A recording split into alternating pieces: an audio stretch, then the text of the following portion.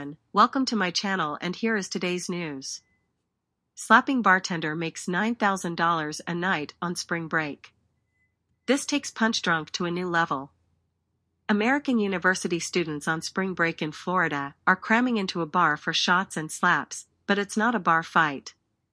Bartender Aiyana, 26, serves her signature hurricane shots at Backyard Fort Lauderdale for $30, $46, every night of the popular party season, New York Post reports. The specialty shot is a full performance. Spring break revelers take a shot from a glass held in Ms. Collis' mouth, before getting a pitcher of water poured on their head and a slap to the face. She insists participants give their consent before being slapped, and she makes sure not to hit them hard. I am 100% a performer at best, and I'm really good at making it look like I'm slapping them as hard as I can. But I am absolutely not slapping them as hard as I can, Ms. Collis told American news website Axios. Prices vary depending on the alcohol and the intensity of the routine. She estimates that she sells about 150 to 200 shots a night. The bartender didn't invent the hurricane shot, but the fit server has put her own spin on the experience with her acrobatic moves and wrestling-style theatrics as her alter ego, Hurricane Aiyana.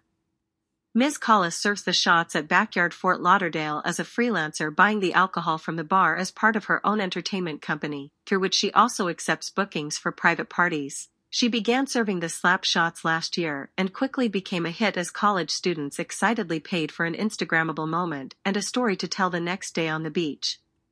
They think it's entertaining, they think it's funny, they think that it's an experience, Ms. Collis said. It's really just all in good fun. But Hurricane Aiyana only comes through town for the 2 months of the spring break season. Last spring break, she worked 45 days in a row from 8 p.m. to 5 a.m. and racked up about $6,000 a night. Business in Fort Lauderdale has been booming as loud as the club music as the city of Miami continues its annual attempt to crack down on the spring break party scene.